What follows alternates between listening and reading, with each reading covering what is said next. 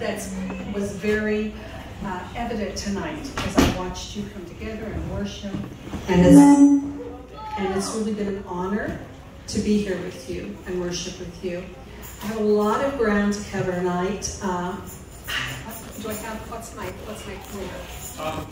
So I'll just say this, that again, like I mentioned earlier, if you need to leave, we totally understand that. And we would just ask that as you make your way out the door, just to try to do it as quietly as possible. And we'll try to give you just as much time, you know. I mean, as far as we're going to be here well into the early morning anyway, so we just want to hear what you got to say. Okay. All right, so good. Okay. And I'll try to go fast because nobody likes somebody who's really windy and not really saying anything. Okay, so the question is tonight that I have, and actually I should change the name of my presentation. I should change the name from talking about how to begin the new year to talking about the preeminence of Yeshua. Because when we start to look at the calendar and we start to look at the Bible at large, everything should point to Yeshua. Okay? So when we begin to look at the calendar tonight, I want you to see, I'm going to begin to bring out that Yeshua is preeminent in everything we have been given to understand the calendar.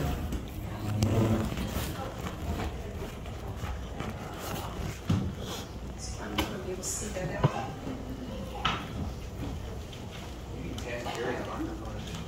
Oh, I can do that hand. Okay, great.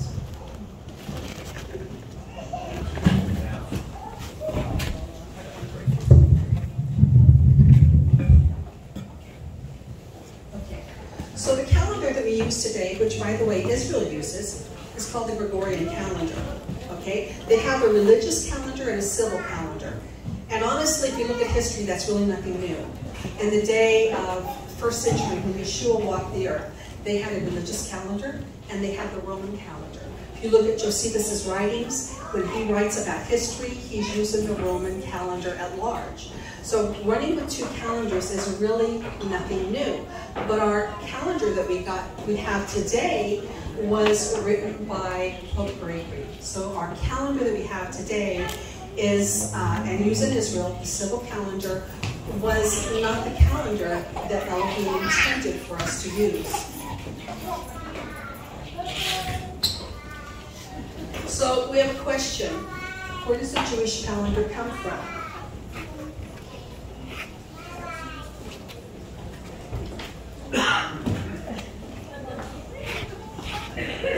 The current calendar that's used by Judaism and the nation of Israel is based in part by scripture and in part by tradition. If you speak to a religious man at the Western Wall today and you ask him, what makes you Jewish? What sets you apart from the rest of the world? He won't say Torah, he'll say our traditions. Without our traditions, we're nothing. So the calendar that they use, again, is part scriptural and part tradition.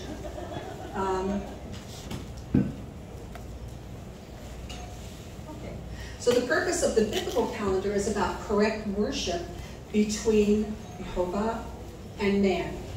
It's a very ancient path that should lead us from the fall of Adam to the restoring work of the second Adam, the coming of the second Adam.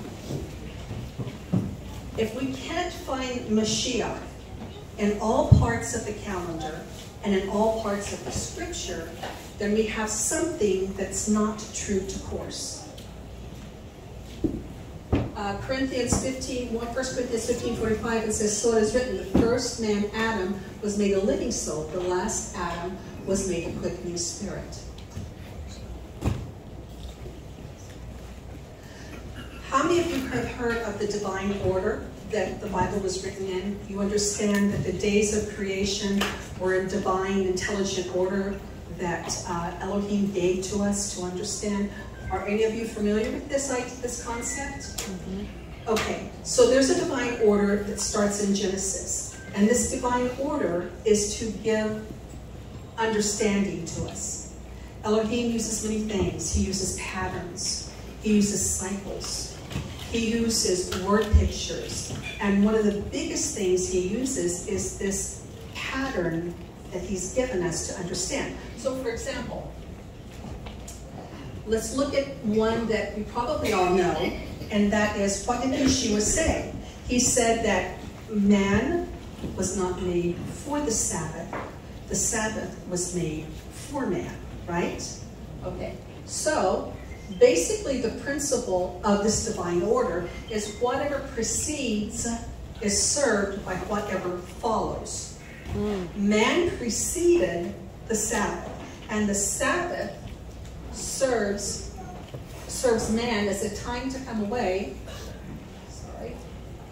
as a time to come away to a sacred place from the world and be with the Creator.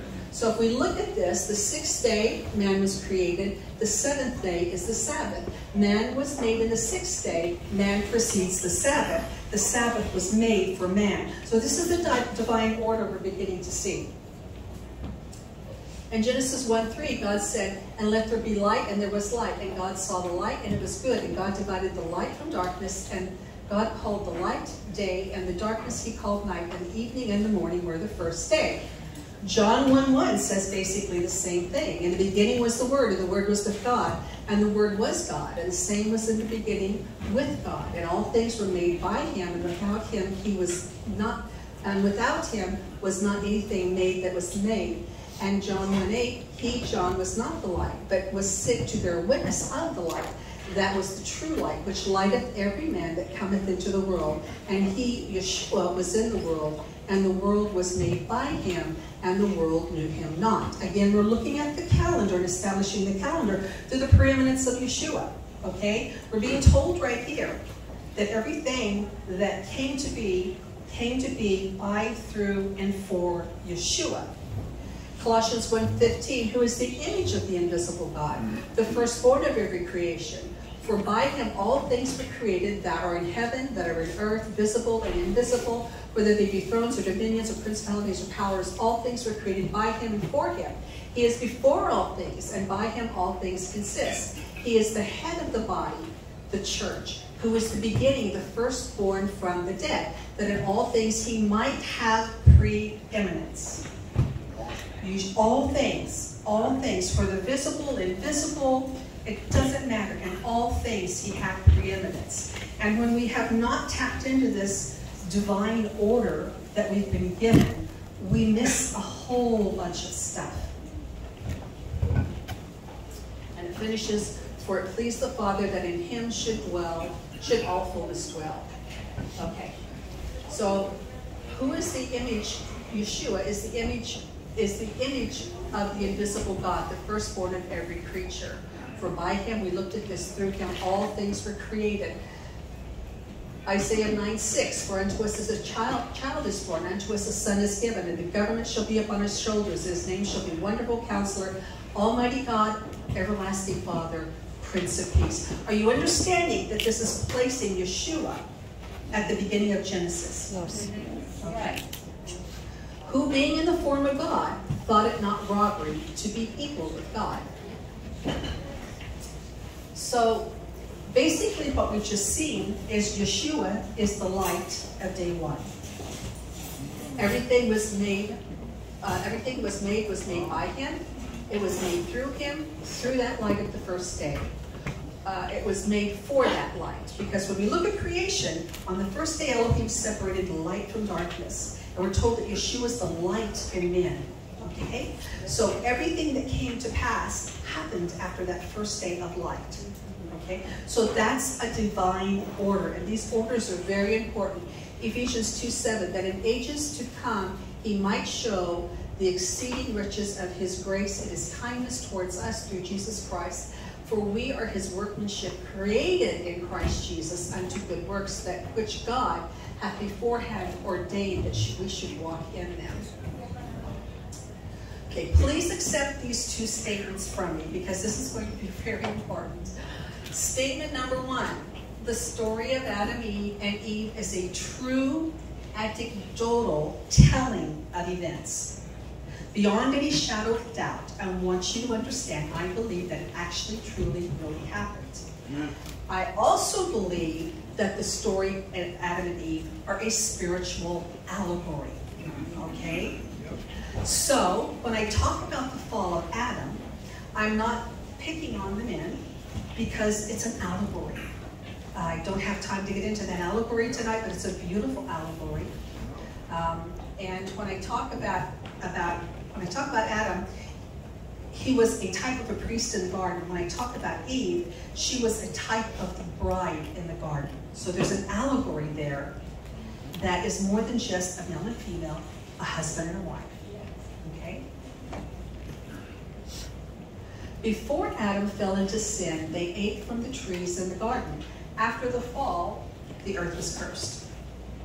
It says in Genesis 2:16 that the Lord God commanded the man, saying, of every tree of the garden thou mayest eat freely. Genesis 3:17, unto Adam he said, because thou hast hearkened unto the voice of thy wife, and hast eaten of the tree which I commanded thee, saying, thou shalt not eat of it. Cursed is the ground for thy sake. And that word ground is Adamah. Okay? And sorrow you shall eat of it all the days of your life. So we have a string of words here that are all significant to Genesis, especially Genesis, when we look at the story of the fall, even to Cain and Abel. We have Dam, which is blood, Adam, which is creation, and Adamah, which is the earth. Okay? It was the Dam of Cain, Abel, thank you. Brain's a little fatigued. It was the blood of the Dam of Abel that called from the earth, okay? From the cursed earth. So the pattern of Adamah, which is really important, is, do you know in the scripture that there are 7 first fruits? Do you know in the scripture that there are 7 first fruits offerings? Are you aware of that? Are you aware that the calendar of Elohim is based in 7 first fruits offering? A lot of people will know about the barley. Possibly they know about the wheat. But there are 5 more past that. And so when we look at the word Adamah, we find that the first fruits offering were divided into 2 categories. The 2 categories are the fruit from the soil, the fruit from the Adamah, and the fruit from the trees. Deuteronomy 8:8 lists the 7 species. It's the land of wheat, barley, vine, figs, pomegranates, a land of oil, olive, and honey. And I divided them, color-coded them by words, so that you can see that the wheat and barley are the fruit of the soil, of the Adamah. And then you have 5 fruits from the trees. Deuteronomy 28:42, all thy trees and the fruit of thy Adamah shall the locust consume. This was a curse, but it's listing all of the 7 species by dividing them into those 2 categories, the fruit of the earth and the fruit of the trees. Nehemiah 10:35, to bring the first fruits of our ground, Adamah, and the first fruits of all the trees year by year into the house of the Lord. So there were 7 first fruits offering that were due on an annual basis. And by the way, I think April said this, but it's important for you to know, I have only been called to be a land witness. And what does that mean? A land witness means I say what I see. Okay, so Scripture says that heaven and earth bear witness whether we're cursed or blessed.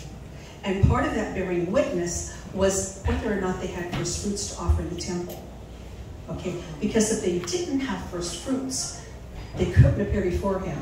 What does the scripture says? 3 times a year shall your males appear before me, and none shall appear before me empty. So if heaven and earth were witnessing against them, they couldn't appear in the temple. So when Adam fell, okay, wait, let me back up. At the fall, Adam must immediately begin to grow bread. Genesis 3:19. In the sweat of thy face thou shalt eat bread until thou art returned into the ground. For out of it thou wast taken, for dust thou art, and until dust thou shalt return. When Adam fell, the law was given. How can I prove it? Because Adam was commanded to grow bread from the Adamah. Bread from the Adamah is barley and wheat. It is the grains of the 7 first fruits offering. Whereas by one man, Adam, sin entered into the world, and death by sin, so death passed upon all men, for all have sinned. For until the law, sin was in the world, but sin was not imputed when there was no law. So when Adam fell, Elohim had to impute sin to him, and he did it by the law. Otherwise, he wouldn't have been guilty. Otherwise, there was no standard to witness against him.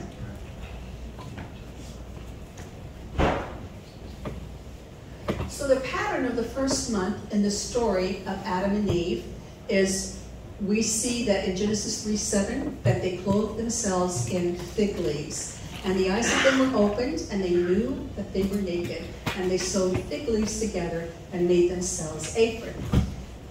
Matthew 24:32, now learn the parable of the fig tree. When its branch is yet tender and putteth forth fruit, you know that summer kites, the Hebrew word for summer is kites. The meaning behind summer is harvest. You know that kites, harvest, is near. Yeshua was speaking about himself, because when he said this verse, he was just a few days ahead of laying his life down. And I have witnessed every year, just as the biblical calendar is ready to begin, the fig leaf will begin to put its leaves on. Okay? Remember, I'm just a witness, but this is my witness to you. This is what I have seen. And then they were clothed in animal skins. Genesis 3:21, unto Adam also and his wife did God make coats of skin and clothe them. And Exodus 12:3, speaking to the congregation of Israel, saying, in the 10th day of this month they shall take then every man a lamb according to the house of their fathers, a lamb for the house. And if the house be too little for the lamb, let him and his neighbors next to his house take it according to the number of their souls. Every man according to his eating shall make your count of the lamb. John 1:29. And the next day John seeth Jesus coming unto him, and said, behold the Lamb of God, which takes away the sin of the world. Revelation 13:8. And all that dwelt upon the earth shall worship him whose name was not written in the Lamb's book of life, slain forever from the foundation of the earth. The Lamb slain from the foundation of the earth. 25 times he was called the Lamb in the book of Revelation. So we're seeing preeminent patterns of Yeshua in Genesis. The harvest of first fruits of barley and lambs are needed for Passover and the week of unleavened in the first biblical month. In the Jewish calendar, some of the rabbis believe that the world was created in the 7th month, and the calendar was later changed to begin on the first month, or Nisan. Other rabbis believe that the 7th month cycle represents the beginning of a new agricultural cycle. By the period of the Mishnah at the beginning of the 2nd century, the 7th month had become the beginning of the year due to sabbatical cycles and jubilees. Although the function of this new year relate primarily to the agricultural cycle and the beginning of a new harvest year, the Mishnah also begins to assign it conceptually and theological meanings. Remember, I told you, some of the things that they do are based in Scripture. Some of the things they do are based in tradition. Okay? The beginning first fruit of the biblical agricultural season is barley. Ancient barley has roughly a 90 to a possible 105-day life cycle. If the rains were to begin in the 8th month, which they're saying the 7th month is the turn of the biblical year, okay, of the agricultural year. They're saying they chose the 7th month to indicate it's a new agricultural cycle. In order to begin a new agricultural cycle, we've got to have rain. How many of you know in Israel we get rain for 4 months out of the year and that's it? That is it. Whatever grows after those 4 months of rain happens because of those 4 months of rain. End of story. Okay, so when we look at the 7th month as a beginning of an agricultural cycle, then my mind would tell me that we would begin to see new growth. But because barley has 90 to 105 more or less day cycle of life before it drops to the earth, and I'm talking about the wild barley. If the rains started in the 7th month, our year would only have 10 months. Right. Okay? So a lot of these things, I believe, happened when they were not in the land, and they had, like us, they become disconnected from understanding. But it was in 200 CE when the 7th month became Rosh Hashanah. So the Jews actually have 4 New Years. They are the 1st of Tishri, the 1st of Nisan, the 1st of Elul, and 2 Shabbat. And each one of them represents a different aspect of their agriculture. So you have, depending on the rabbi, he can believe that the 1st month, or Nisan, is the agricultural beginning of the year, and the 7th month is the civil beginning of the year. So there's a lot of division, even among the rabbis, the way they see these 4 New Years. So really, basically, the question that we need to start looking at is, who are we going to follow? Are we going to follow the Lamb? Amen. Okay?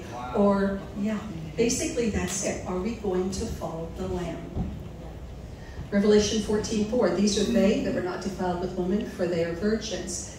These are they which follow the Lamb wheresoever he goeth. They are redeemed from among men, being first fruits unto God and the Lamb. You've just been given a major clue. First fruits represents humanity. Okay? Yes, Yeshua fulfilled part of that for sure. But James, I think it is, says we are a type of his first fruits. So understanding the biblical cycles according to the 7 species gives understanding to the timing that was and the timing that will be. And we'll talk about this in a little bit, so I'm going to try to go a little bit faster. Am I doing an okay pace? I mean, I don't want to be draggy. I'm okay on my pace? Okay. Deuteronomy 28. This is the curses and the blessings that we read about in the scripture. This is how we knew whether or not we were pleasing to Elohim. If we did not have anything to offer, we knew we were not pleasing to him. So the reminder of what happened with Adam was embedded in the food they ate. Foolishly, Adam missed the point that his provision for even his very breath came from Elohim. And the Lord God formed man from the dust of the earth and breathed, puffed, inflated, kindled into his nostrils the breath of life, and man became a living soul. And then he says in Genesis 3:19, in the sweat of thy face thou shalt eat bread, till thou return to the ground, for out of it thou wast taken, for dust thou art, unto dust thou shalt return. Immediately the scripture provides the next scene, in which Eve gives birth to a firstborn son. Okay, so you got firstborn, you've got the curse on the ground, you've got Adam bringing forth bread from the earth, and now you've got Eve bringing forth the firstborn sons. Okay, it says the following scene is Abel offering the first and best from his flocks, but Cain completing his grain harvest and offering something that didn't represent a first fruits. And that's why Elohim was upset with him. That's why his face was turned towards Abel, and his face was turned from Cain, because Abel offered the first and best, and Cain just offered. Okay, so you're seeing, what do we got in the first month? The lamb on the 10th, and a first fruits offering out of the field. So again, we've just witnessed the beginning of the biblical calendar with an example of what not to do. The beginning of the first fruits of thy land, thou shalt bring into the house of the Lord. Thou shalt not see the kid in his mother's milk. In the book of Exodus, Elohim reintroduces the Israelites to his calendar, and he says, "This month shall be unto you the beginning of months. It shall be the first month of the year to you. This day you came out in the month Abib." And actually in Hebrew it says, "This day you come out in the month of the Abib." Abib was never the name of a month. Abib was the name of something in that month. Okay? And in English it says, "This month," or Chodesh, "shall be the beginning, the Reshit, of months, Choshim. It shall be the first, the Rishon Kodesh of your Shana." So basically, this is scripture that tells us when the head of the new year is in Exodus 12:2. It's in the month of the Abib. Does anybody know what the Abib is? It's green and tender ears of barley. That's right. That's right. So scripture tells us, okay, this shall be the beginning of your months. It says, in the day that you exited, that little H thread in the, or sorry, I do that all the time. It's not an H, it's a hey. Okay. It's an H, that's how I learn Hebrew. In the day that you exited, in the month of the Abib, okay? So that's what it says in Hebrew, Ha'abib. And I say Abib, Abib. I'm all over the place with that because I read King James and it always says Abib. So I don't have a place I land. I go back and forth. "Observe the month of the Abib and keep the Passover unto the Lord thy God. For in the month of the Abib, the Lord thy God brought thee forth out of Egypt by night." Deuteronomy 16:1. Okay, so I need to open this up because I squished a lot of scripture on this page to save space. And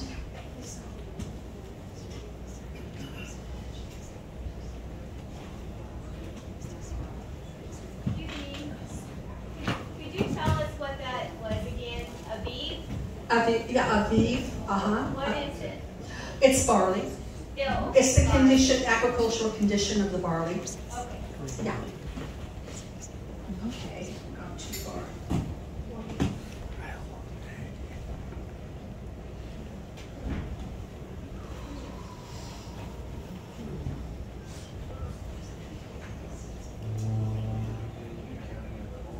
Okay, so we'll fly by the seat of our pants. Okay, so what we're looking at here is we're looking at the progression of what we're told about how to begin the year. We're told that there is a month with something called Abib in it, Abib, and we're told in Exodus 9:31 and 32 what the condition of some items were that would explain to us what Abib is. Exodus 9:31 and 32 talks about the flax and the barley. This is the plagues in Egypt. They were smitten by hail and fire.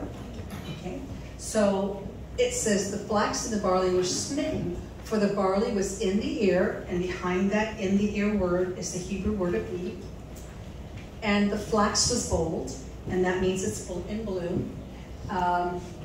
And then later on, it also talks about that the wheat was not grown up. And Leviticus 2:14, it says, "If thou wilt offer a meat offering of first fruits unto the Lord, thou shalt offer the meat offering of thy first fruits, green ears of corn, Abib, dried by fire, even corn beaten out of full ears." So what we're doing here is we're linking this Abib to a time of the year. And we're linking this Abib to being the first fruits of the year that were offered in the temple. At Leviticus 2:1, "And when anyone shall offer a meat offering unto the Lord, his offering shall be of fine flour, and he shall pour oil upon it and put frankincense thereon." So all of these scriptures, when they're gathered together, points to a product called barley that has to be in the agricultural condition Abib, and it has to be able to make a flour, okay, to be offered. If it doesn't make a flour, if it can't pass through the fire, and if it doesn't make a flour, then it's not a beet. It's too immature.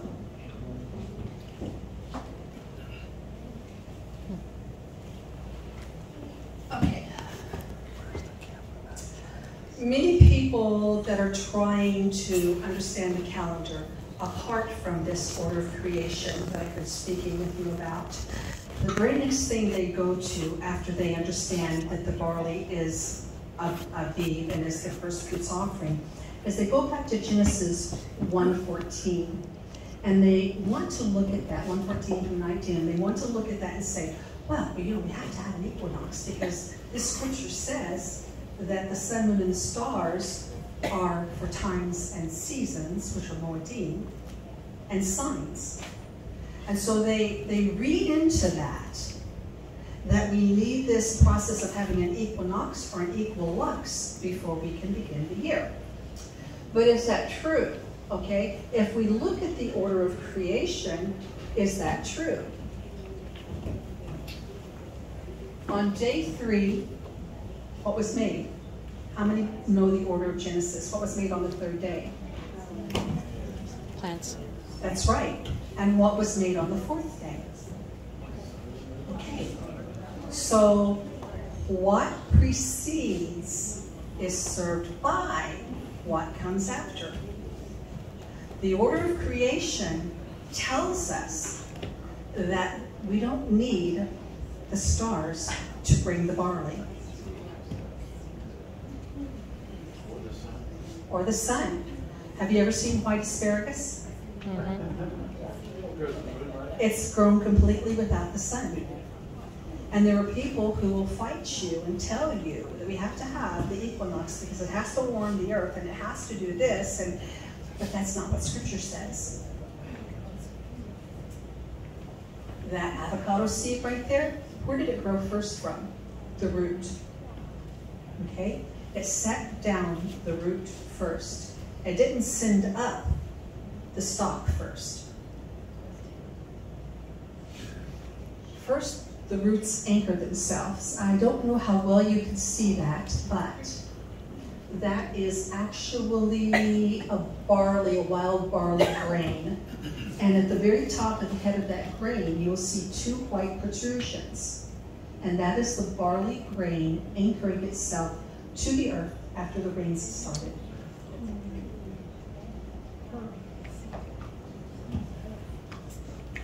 Now let's look what Yeshua said. And he said, so is the kingdom of God, as if a man should cast seed into the ground, and should sleep and rise night and day, and the seed should spring and grow up, and he knoweth not how. For the earth bringeth forth fruit of herself. Yeshua agrees with the order of creation.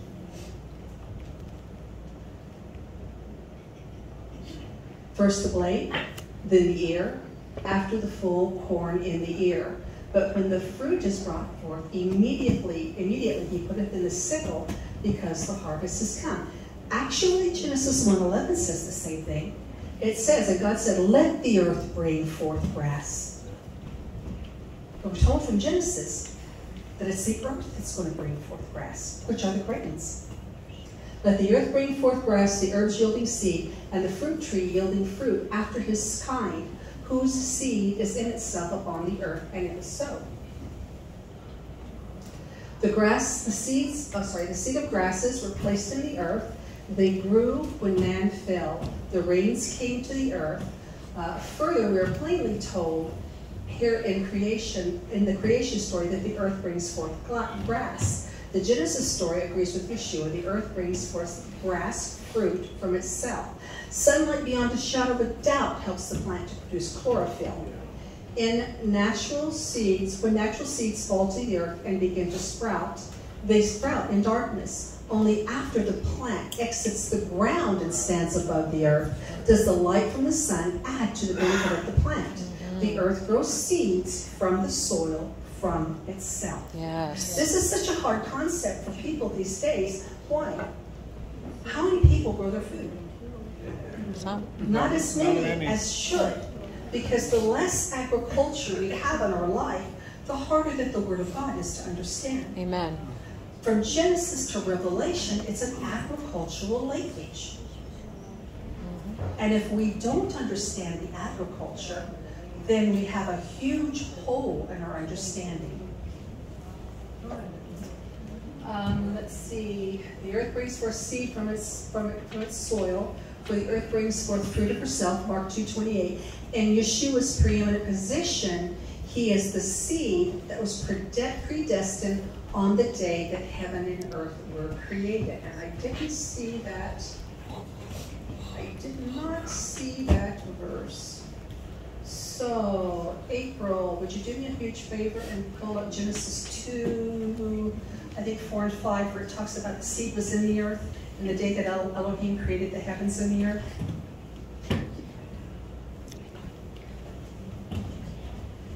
To what? I think it's 2, 4, and 5. Since my eSword's not working, you know that. These are the records of the heavens and the earth concerning their creation. Is that it? Yeah. These are the records of heavens and the earth concerning their creation.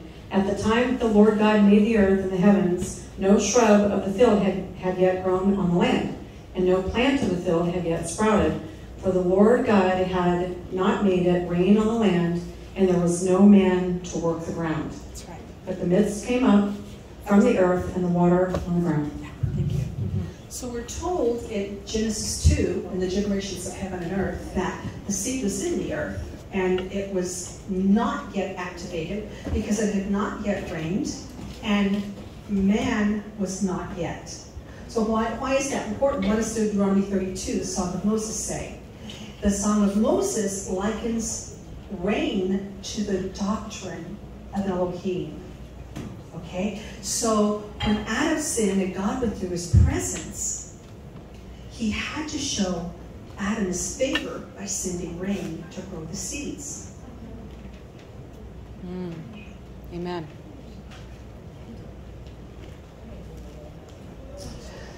Okay, Yeshua was we're back to the preeminence again. I took you on a little roundabout to get back to Yeshua again.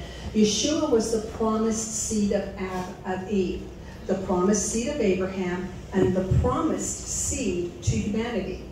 Throughout scriptures, seeds and grass represent people. And I'm going to give you just a couple of verses to help you understand that. There's all kinds of verses. This is just a couple. Then I will pluck them up by the roots out of my Adamah, which I have given them, and this house which I have sanctified for my name. I will cast them out of my sight, and will make it to be a proverb and a byword among the nations. Psalms 102:11. My days are like a shadow that declineth. I am withered like grass. Psalms 103:15. For as a man, his days are as the grass, as the flower of the field, so he flourisheth. Okay? That seed that would give bread to Adam was in the earth the day that heaven and earth were created. That seed represents Yeshua, the bread of life. Amen. The promise was fulfilled at the resurrection. That promise to Mary. What was the promise to Mary? That her seed would have a battle, right? That he would bruise the head of the serpent, and the seed of Mary, his heel would be bruised. Eve. I'm sorry. Thank you. Eve. Yeah. Forget my very fatigued brain. And so we see that when Yeshua raised from the dead, okay, he was in his human body, he was as barley. That's why we have unleavened barley cakes on the Passover table. In his human form, he was the sinless Son of Man. That's represented in the unleavened barley, okay?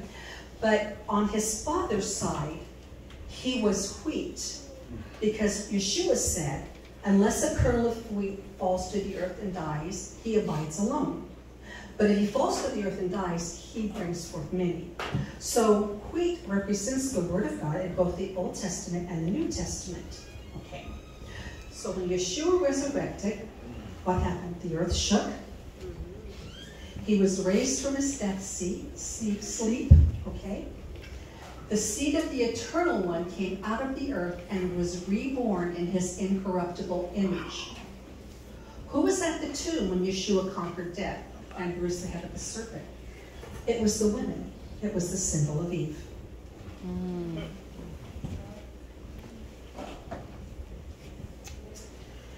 In the end of the Sabbath, as it began to dawn, of course, the first day came Mary Magdalene and the other Mary to see the sepulchre. And behold, there was a great earthquake, and the angel of the Lord descended from heaven and came and rolled back the stone from the door and sat upon it. And his countenance was like lightning, and his raiment was white as snow. And for fear of him, the keepers did shake and become as dead men. And the angel asked and said unto the woman, answered and said unto the woman, Fear not ye, for I know that you seek Jesus, which is crucified. I'm going to throw a little bit of a bonus in here, because I can't help myself. Yeshua came to undo everything that was done. What happened when Elohim put Adam to sleep? He took Eve from his side, right? When the second Adam laid his life down, and he was on the stake, in his death sleep, because the scripture likens death unto a sleep. The soldier pierced his side, and the blood and the water flowed. What was happening? He was giving birth to his bride, just the way the first Adam had given birth to his bride, Eve. Yes. Okay. So all of these shadows and these types and these patterns offers a richness that we have forgotten how to tap into. And again, this is about the preeminence of Yeshua. Colossians says he's before all things, and all things consist by him.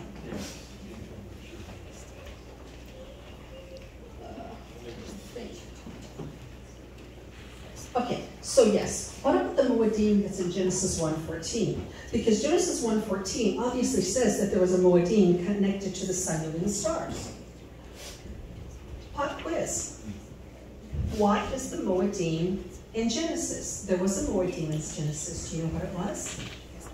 Shabbat. Shabbat. When we go to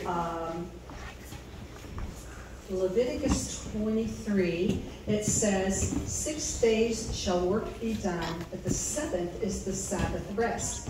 Just above that, he says, speaking to the children of Israel and saying to them, concerning the Moedim of the Lord, you shall proclaim the holy convocations, even my Moedim. And then the very first one he lists is the very first one he gave in Genesis. The order of importance, his order, his divine order that he's created. So Genesis 1:14 and 19 is a valid scripture because before the fall, he created the Shabbat. He created man, and he rested on the seventh day, Shabbat. Then Adam fell. Then the law was added. This month shall be unto you the beginning of months. It shall be the first month of the year unto you. Speak unto the congregation of Israel, saying, and the 10th day of this month, they shall take to them every man a lamb, according to the house of their fathers, a lamb for a house. Lambs were needed for Passover. There had to be lambs to furnish every man in the tribes of Israel with a portion of lamb to eat. In addition, the scripture says the lambs must be 8 days old. Okay? So in Israel, my neighbor, Asher, is a Jewish shepherd, and he does things the old-fashioned way. He doesn't give the lambs hormone because he's a shepherd by himself. He has no one to help him. He's not like most of the, well, predominantly Bedouin or Arab shepherds with large families. They'll give their sheep a hormone, and all of them will give birth just within days of each other. But Asher doesn't do that because he's by himself. And so it's much easier for him to let this happen naturally. The lambs are usually born circa the 11th month. Circa. For the coming year that would make the Passover lamb. So we need lambs and we need barley to begin the first month of the year.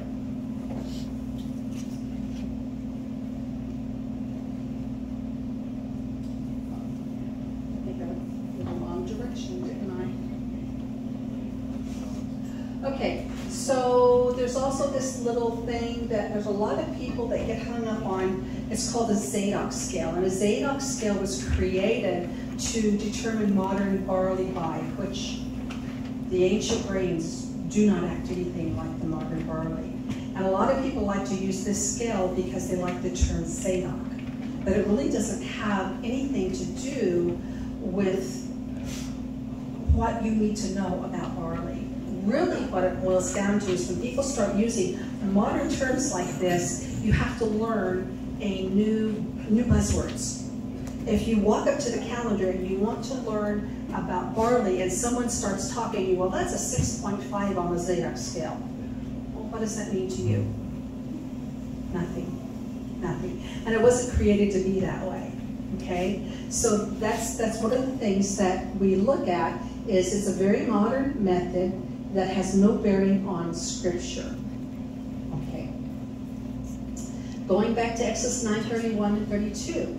The first use, are you familiar, you guys, with the first use of a Hebrew word that a lot of times, the first place a Hebrew word is used, it will actually describe itself. It will actually define itself. Okay?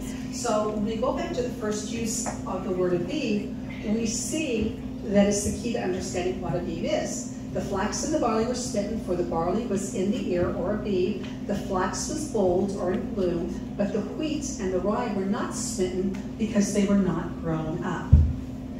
In the Galilee, in the first century, circa the time of Yeshua, that area between Mount Arbel and what is that? Migdal was the largest producer of linen to flax in the Middle East. So the scriptures that worked in Exodus work in Israel. When the barley is aviv, when it's in that condition, the flax will be in bloom in the land of Israel.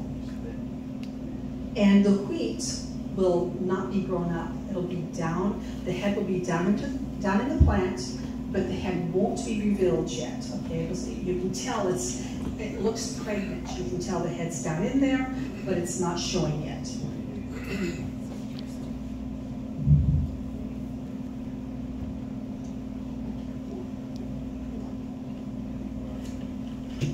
Okay, we talked about Yeshua as the kernel of wheat that fell to the earth.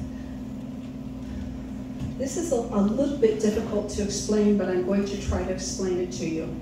John 12:24 says, "Verily I say unto you, except a corn of wheat fall into the ground and die, it abideth alone. But if it die, it brings forth much fruit." Okay. We know that Yeshua was the second Adam, the sinless Son of Man. We know that Yeshua was the Son of God, right? Okay. So in order to be both, when Yeshua was on the cross, the wheat seed of the Word of God was in him. But the scripture talks about him not being glorified yet. So in other words, he wasn't raised. When the barley is aviv, I'm getting off my notes, but it doesn't matter. When the barley is aviv, the wheat will be just before being born. It'll be just before showing its head. Because why? In the resurrection, he was resurrected as the Son of God, which is wheat. So we need the barley to be aviv. And within the week of unleavened bread, we need the wheat to come out of the plant and start showing its head. And if it does that on Shavuot, the wheat will be ready to harvest. So when we talk about the timing of the first fruits offering, it's extremely succinct, and there's no room for error.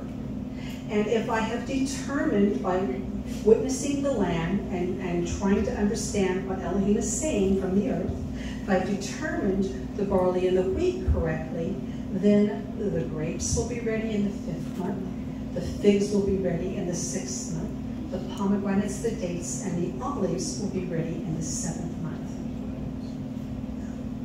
Yeah. But what we need to know, going back to the seed Yeshua, that from the beginning, the battle has always been over the seed. The battle has been for the seed. Yes. Okay. And again, the head of the year looks like the lambs are born. They've achieved at least 7 days with the mother. The earliest omer of wild barley in all of Israel can be roasted and make flour.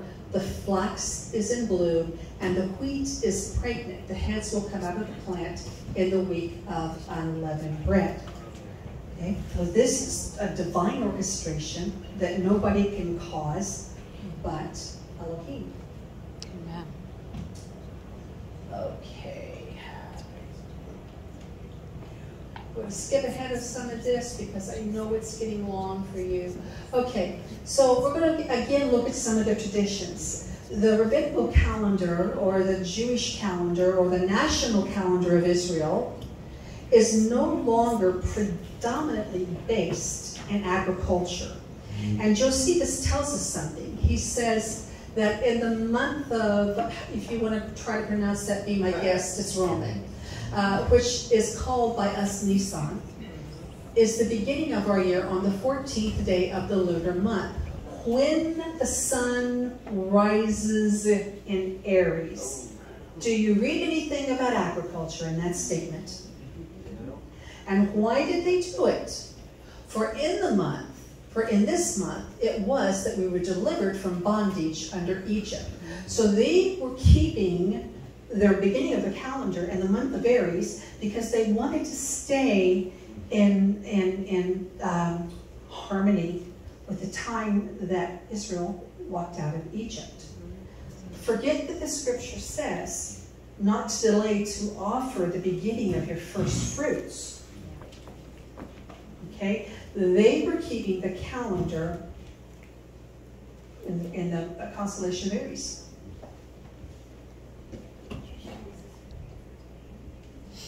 And this is the rest of that. We don't have to look at all of that. There's not a lot said, but a lot of what is written about here is really not even about Passover. It's about the peace offerings and all of those offerings that they could only offer when they were in Jerusalem. Okay, these are the flaws in the modern Jewish calendar of feasts. The Jewish calendar that dates from the time of Hillel II is an official calendar of the state of Israel along with the Gregorian calendar. It's a lunar solar calendar based on computations rather than visual observations. Sighting of the young crescent moon were used in ancient times. So when Hillel knew that the Jews were going to be carried out of the land, he created a calculation to keep everybody in sync, you know? And so he didn't use the crescent moon to do it. He used the dark of the moon. How many of you know that in a Jewish calendar you have a choice of 2 days on some of the, it's because how many dark days do you have? 2. Yeah. The Jewish calendar year begins with Rosh Hashanah, as they call it, or Tishri 1. This date was determined by 4 rules which can postpone Tishri 1 by 1 or 2 days after the fictitious new moon. So hear that. They don't want what we call a double Shabbos. They don't want two Sabbaths together. It's too hard for the people to bear. And if that happens, they'll slide it over to one side or to the other to keep them from having the burden of the double Shabbos. Mm-hmm. There's a mathematical error in the calculation of the Hillel calendar. Currently, that calculation has put them about a month later than the barley. And the longer they continue to use the equation, the greater that gap will grow. The calculation is reckoned from the dark of the moon and no longer trying to predict the new moon sliver. So should we keep the calendar for the sake of unity with the Jews? Because there's 10 minutes? Okay. So there's, should we keep the calendar for the sake of unity with the Jews? According to Scripture, that we need to come to unity of faith and the knowledge of the Son of God and to the perfect man and to the measure of the fullness of the stature. So let me go here. Okay, briefly I want to talk to you about the beauty of the night we're on. The absolute beauty of the night we're on. The first fruits offering for this night is pomegranates. Okay? When we look at Song of Solomon, what is it we see? We look at Song of Solomon, and he talks about pomegranates. He says, my beloved is an orchard of pomegranates. He said, behind her veil is a piece of pomegranate.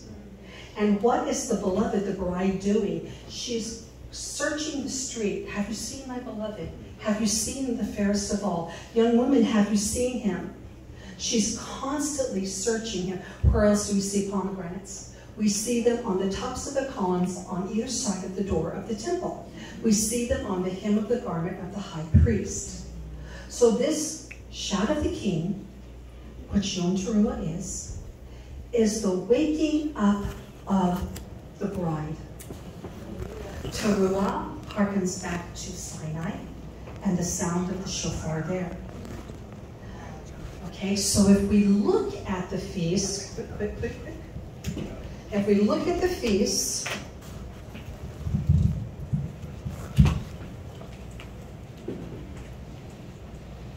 we're just going to do the 7 months. There's first month, second month. Roughly, this is Shavuot, the 4th month, the 5th month, the 6th month, the 7th month. We have these months represent barley and wheat. Okay? Then we have this long season where nothing goes on. And by the way, the parable of the sower, some of the seeds fall along the path, some of the seeds spring up and die back quickly. Some of the seeds are choked out, right?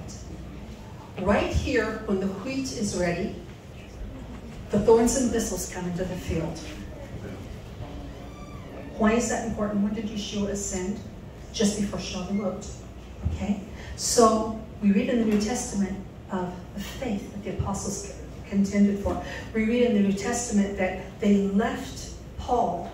They had a division and they fell away. So the contending for the faith began as soon as Yeshua ascended.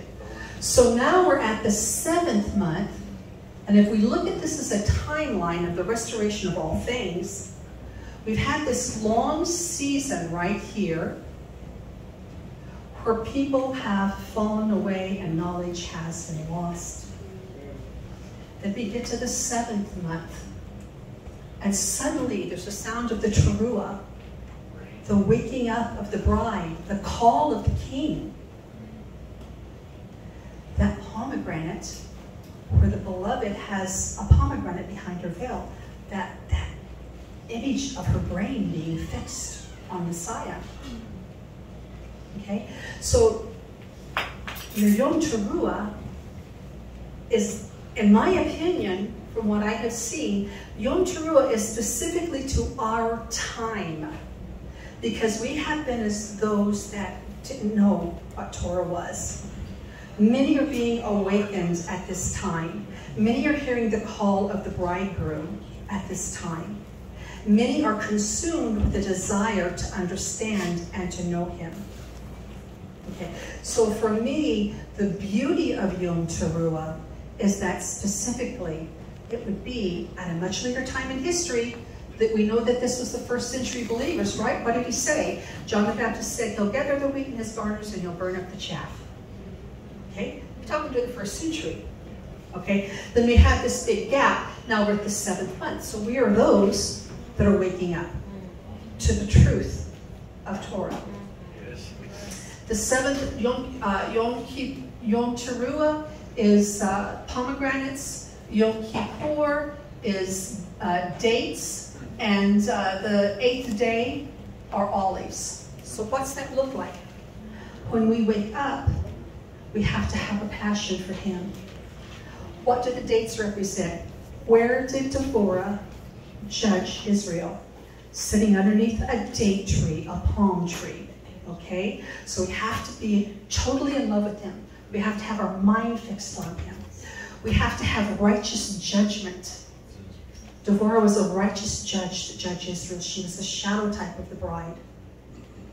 And we have to have, and when we have these two, then the 8th day, which is Lord Shmoni, which is olive oil is shemen. They share the same root word. When we have those two, then we walk in his anointing. So this call for us to come back, that's what the end of the year feasts are about, is the call for us to come back. Yeah. Okay, guys. Wow.